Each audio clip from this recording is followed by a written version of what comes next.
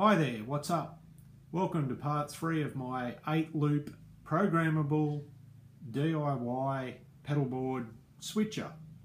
I've had a busy week this week. I haven't been able to do much on it, but last week I did get a little bit done.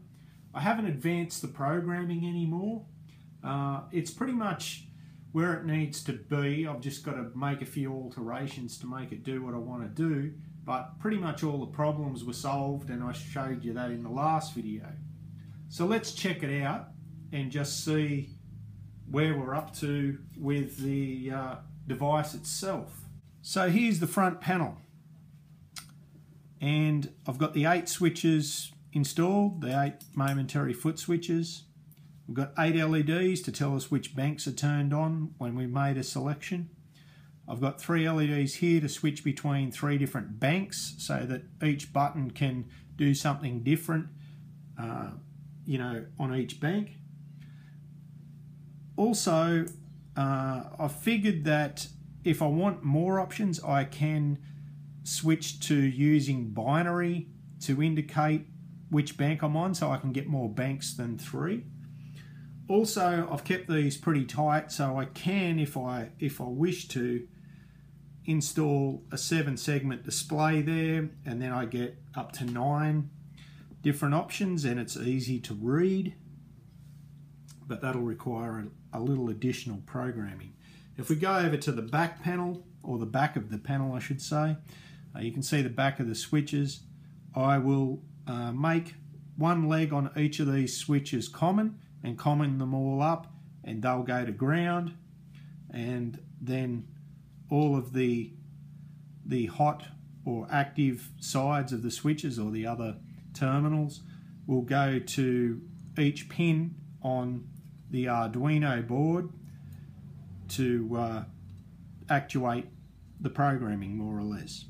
The 3 LEDs here, I've got the printed circuit board or strip board or ferro board or whatever you want to call it in here, and I can run the resistors for those across. I've also ran them so one wire is common, or one strip is common for the negatives, and I'll do much the same for these across here down the track when I get to that. Okay, so let's check out the main box, the enclosure itself. At the moment I'm just trialing or testing a few things. I have the relays mounted. I've got all the holes drilled at the front, hole drilled at the side for the output, hole drilled there for the input. I've got a hole marked, I don't know whether it went there, for the USB input so I can program it. And I've still got to put a spot in for a power jack. So here I'm just getting an idea of where or how everything's going to fit together, and I'll probably have to take these boards back out to mount the rest of the input and output jacks for each loop. So here's what I've done with the input and output jacks. I've actually soldered them together, and then one wire will be input, one will be output. And in this configuration, when there's nothing plugged into these, it actually is a through. So if you have nothing plugged in and it happens to be programmed in, it will still work. It'll send the signal straight through as if there was a cable plugged in here. And that's the idea of that. These line up, so they'll go through like so. So that shouldn't be too bad. I've got the holes drilled for the Arduino board, and I've countersunk all the screws in there. I think I'll show you a little bit more of that later. But I've made some progress on it, and I'm hoping to do a lot more over the next 2 weeks, and I will give you another update and let you know where I'm up to. I'm really excited to get this finished and actually get to the stage where I can program it, because then I can test everything out, and the sky is the limit, like as far as what I'll be able to do. Like one button press will completely change the configuration of what pedals I have connected, and on the fly, like when you're coming up to a solo or something, when you're playing in a band situation at a live gig, that's really handy, so you don't have to dance around turning delays on and off, turning boosts on and off, going from say clean to dirty as well, like, or a combination of any of those things. You can all do it with one button press. So in my next video, due to popular demand, I've had numerous requests for this over the years, and this was actually one of my very first videos on this channel. I'm going to do up a schematic of this guy here, which some may recognize. And, you know, I've had numerous requests for it, so I figured I may as well draw it up so that somebody else can get a little bit of inspiration from it, and it can be shared around. There's nothing really significant about this circuit. It's not anything magical. It's pretty much a JCM 800 front end, just adopted to have one hot input and basically configured so that you can run it into, you know, whatever you like, into a pedal or into an amplifier. But I'll be drawing this up, explaining it, putting some voltages up there, and actually taking measurements off this as I go, so that you can get as near to it as possible if that's what you want to do. I'll explain the power supply setup, the high voltage, which is here, and the low voltage, which is here. And yeah, I'll just put it out there so somebody else can get some benefit from it. So I hope you enjoyed this video.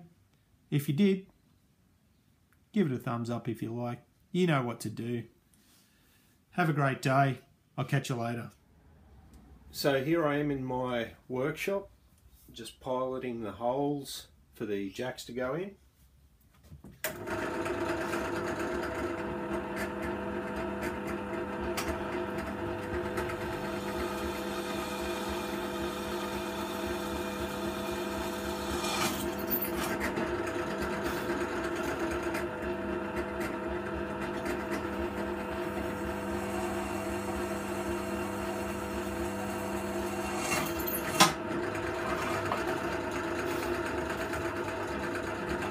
So with the smaller drill bit, the torque when the drill actually grabs isn't as much, and what I can do is just hold it by hand. But with a bigger drill, don't like holding it by hand as much. Here I've ground off some of the internal protrusions that were getting in the way. So I've kind of worked out based on where these switches are going to go and everything else internally, where I can actually put the input and output jack. I haven't got the switches yet. I'm still waiting on them to turn up, which is a major hold up for this project once I get to that point. But what I've worked out, if I put it near the center, just offset towards the front slightly, or possibly even the back slightly. Might go the back side actually. I can if I keep it up fairly high, I can miss everything, and that'll work fine. So I'll mark that and proceed to make that happen. Now I've got two lines there. I'll just go down the appropriate distance. I'll put that back over there, which I think, you know, might be optimally.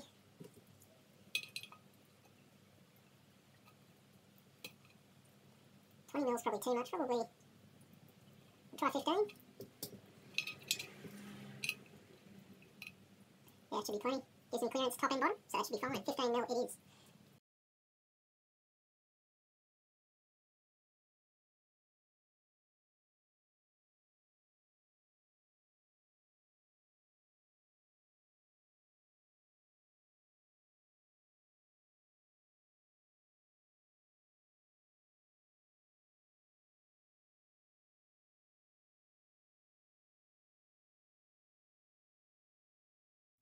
Basically, I've marked them both. Now you just center punch it so that your drill bit centers itself exactly where it needs to be. I'm just using a claw hammer because that's all I've got at the moment. Okay, so I went through and I piloted those and drilled them.